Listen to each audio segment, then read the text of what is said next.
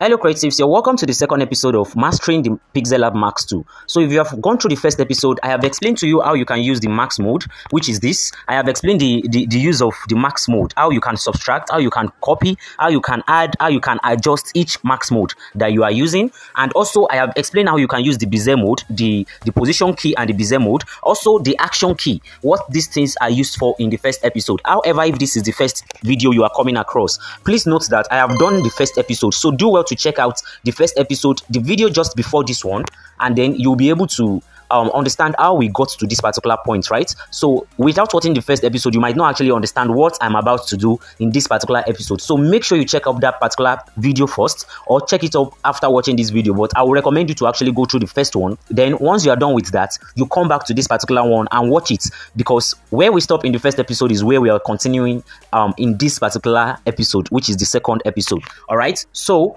if you've gone through the first episode, you remember that I said we are going to be creating something similar to this particular design. Yes. So what really happened was that I came across the design on Pinterest and I decided to show you how to use it, because the Max 2 was actually used here. You can achieve this making use of the Max 2 on Pixellab. I mean, you can see this is what I was able to come up with. This particular design right here.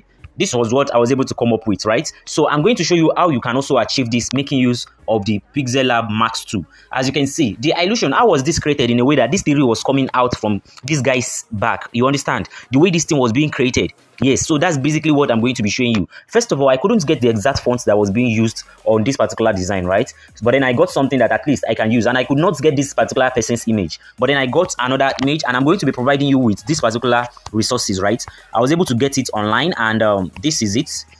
At least it's not the exact same image, but at least I think this is actually going to work, because the both of the model are folding their arms, and that is basically the impression I wanted. So this particular design resources will be provided for you in this particular video description. Just check this video description box. You are going to get this particular image. So with that, you'll be able to practice, and then probably you'll be able to understand how I'm achieving this. Remember, until you implement what I'm going to be teaching you, before you will be able to relate with what it is that I'm doing with the Max 2. So make sure you implement. Without implementing, you might not actually understand how to use the Max 2. So watch this video, understand and implement. And that is why I provide you with the design resources, so that you'll be able to practice. If you did not get it right, come back to the video again, watch it slowly, carefully, and implement. Okay, so that is how you learn. First off, let me hide these particular resources.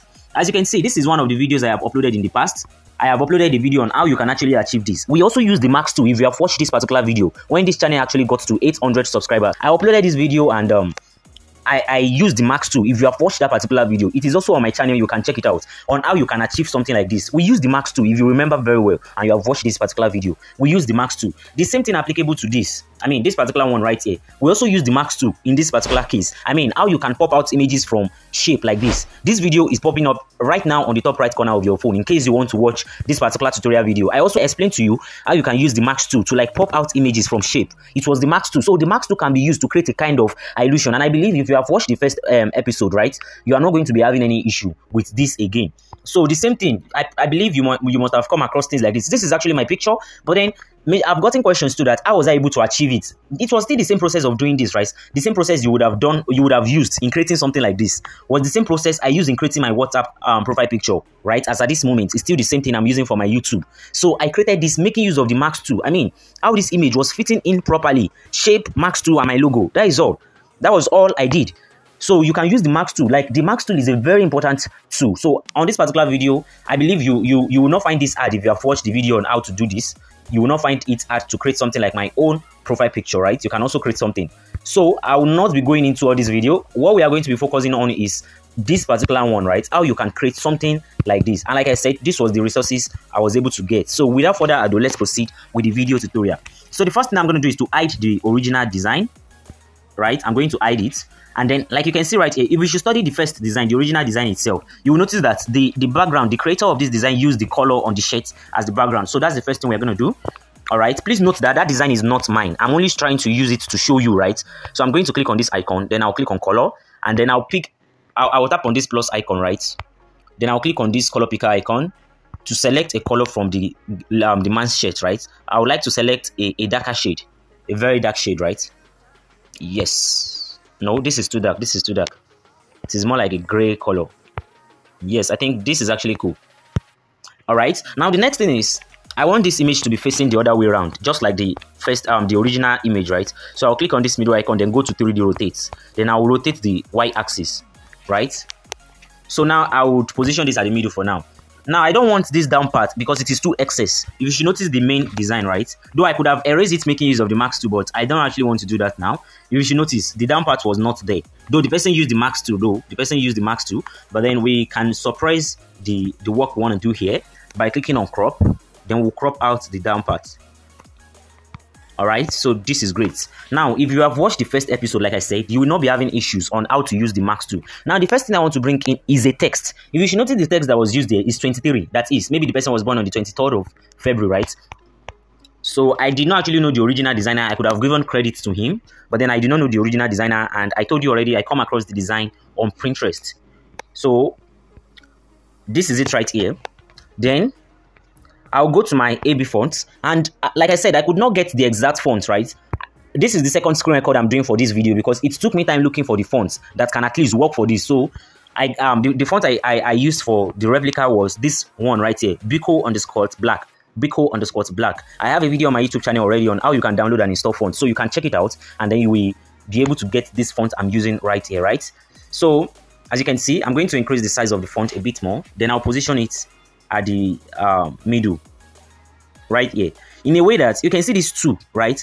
You can position it at the middle. If you notice, let me lock the font first, then I'll bring to the front the man's image. You see this man's image, we are going to adjust it in a way that you see is this place, this elbow, right? His elbow will be inside the two properly. But let me increase the size of the text a bit more, position it at the middle, then I'll move it up like this, right? Great. Now you can see that the elbow, this down part, is not exceeding that line, that two line, right? The down part of the two. That is exactly the impression we want to create. Now we are going to be using a stroke. By going to stroke, we'll add a stroke to our text. And the stroke color is going to be the same color on the background.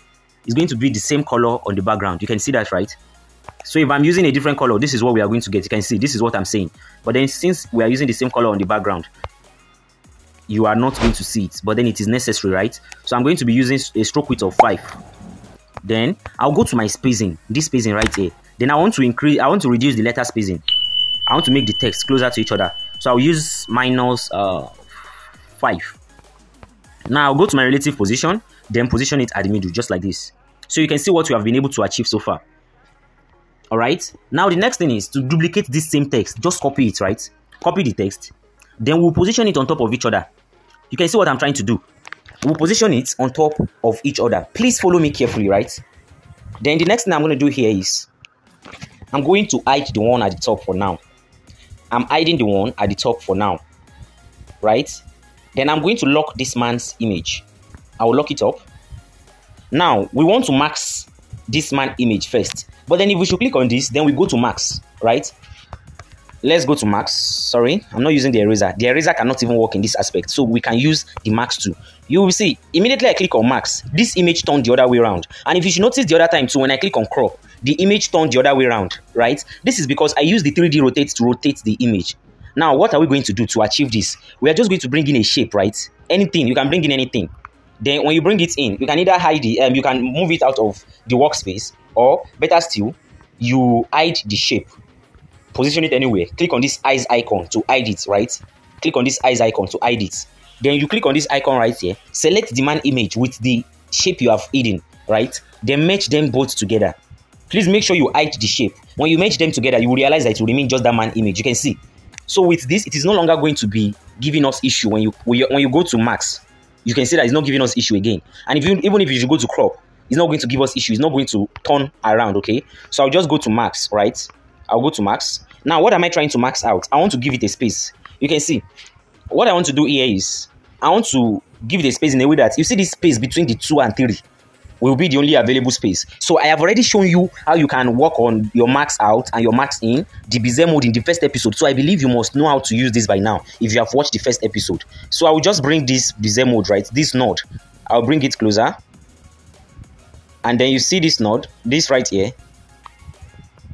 I will bring it here. Now you can actually activate your grid line. I have a video on my YouTube channel as well on how you can use the grid line, effectively.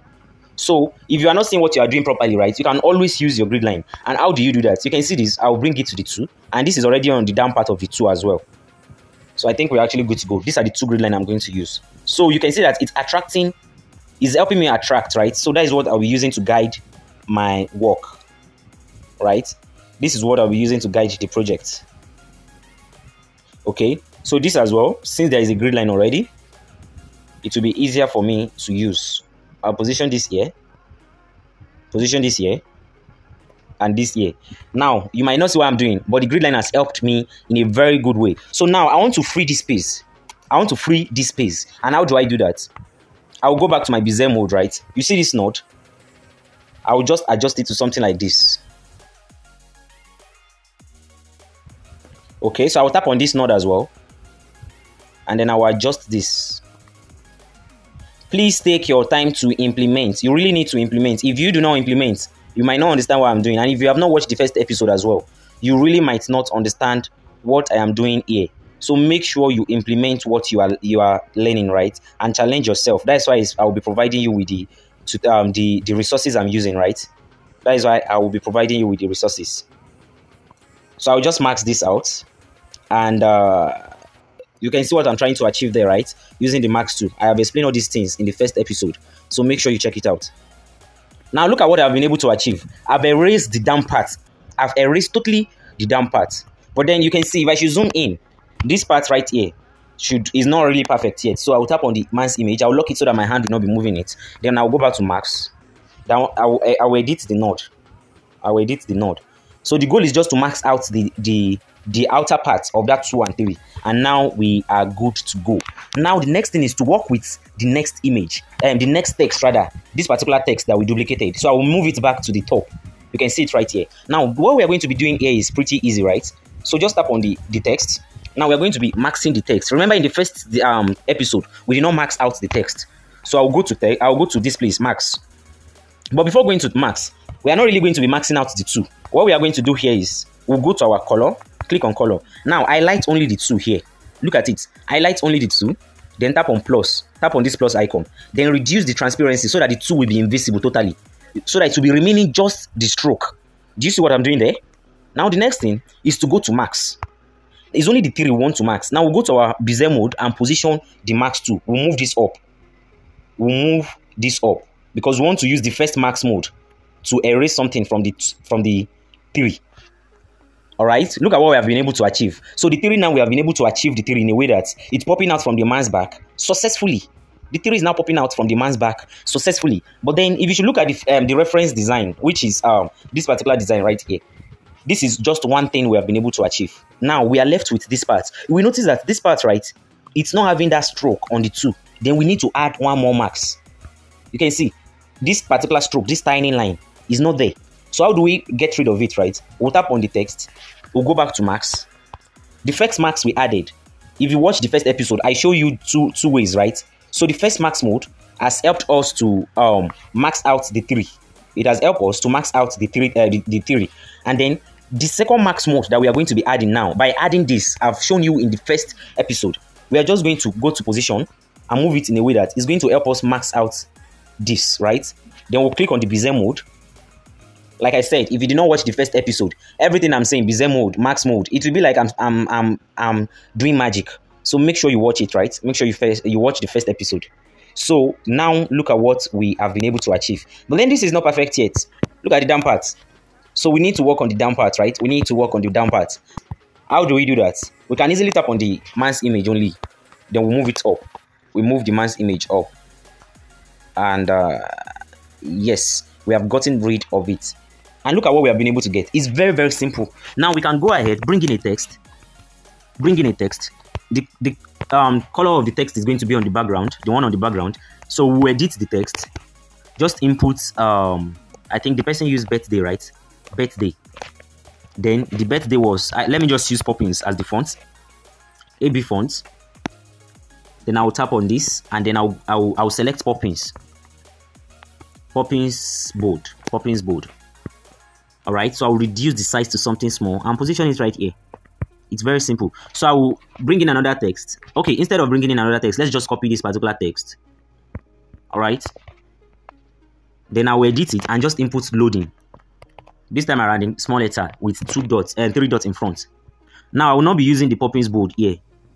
I will not be using the Poppins bold. I'll just go to Poppins and change it from Poppins bold to Poppins regular.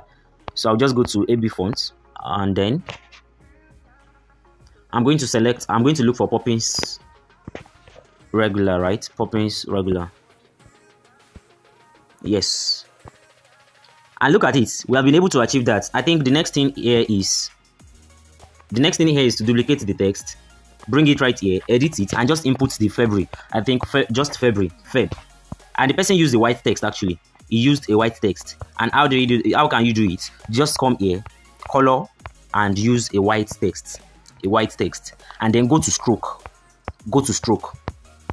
Add a stroke, and the stroke is going to be the stroke, the color of the one on the background. That is color repetition, and ta-da! This is what we've got. So please make sure you implement. I would like to see your own design, right? I'm going to be leaving a link to a group, the CNC group, in this particular video description box. There are 2 things I'm going to be leaving for you.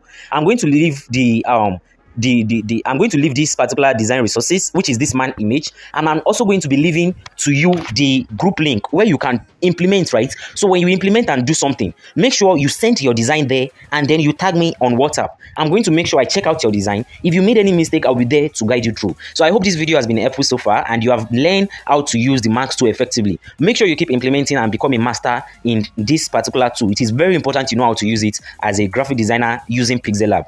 It's not just that Max 2 is being used on only Pixellab, but then as a graphic designer, you should be able to use all the tools on your software, okay? So the next episode is going to be on how you can master the Bezier tool. So stick around to my YouTube channel again. If you are yet to subscribe, do well to hit the subscribe button. Give this video a thumbs up and comment if the video was helpful. Thank you so much for sticking around to the end of this particular video. See you on the next one.